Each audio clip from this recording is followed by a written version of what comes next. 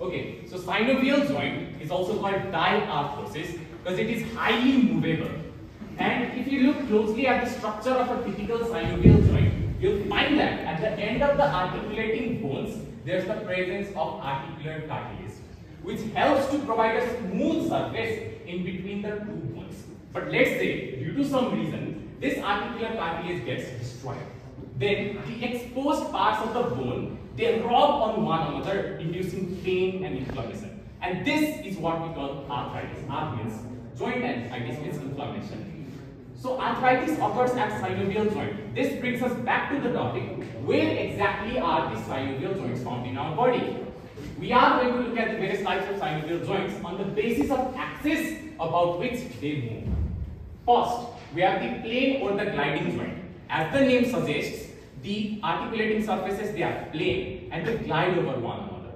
But there is no axis about which they move. So it is in non-axial joint. For example, the acromioclavicular joint.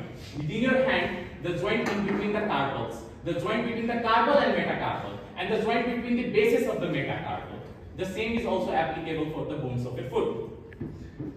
Similarly, second, hinge joint. The joint, it looks like a pulley where the convex part articulates with the concave part and it moves about a transverse axis. So only movement possible are either flexion or extension. For example, radius, humerus, humeroradial joint.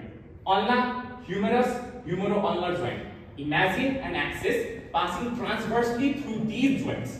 Then the movement brought about are either flexion or extension. Similarly, the interphalangeal joint, phalangeal joint, flexion, extension. Your ankle joint, flexion, extension.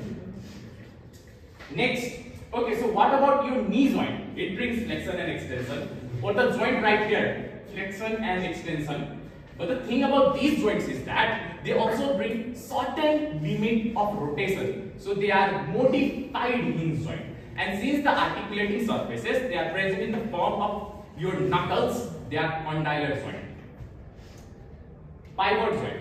I said that at elbow joint, flexion and extension is possible. But what about this movement right here?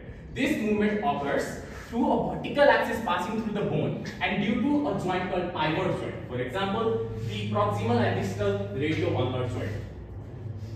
Ellipsoid joint looks like a ball and socket joint, but is not. Due to the ellipsoid structure, the rotation is inhibited, but it does so movement about transverse axis and anterior-posterior axis. For example, your wrist joint. So it shows flexion, extension, adduction, abduction, the combination of all, rotation, not rotation, circumduction, but not rotation. Next, saddle joint. Here, two concavo-convex structures, they articulate on one another and allow almost all movements. The lower part looks like the saddle on a horse, while the upper part looks like the feet of a horseman riding it. So, for example, your first carpal-metacarpal joint. So, there's your flexion, extension, adduction, abduction, then there's circumduction and slight bit of rotation. And finally, my favorite, the ball and socket joint. The reason it's my favorite is because it allows movement in almost all axes. Transverse axis, flexion and extension, anterior-posterior axis, abduction and adduction, combination of all, circumduction, vertical axis, rotation. There are two that you need to know. Glenohumeral joint and acetabulo-femoral joint.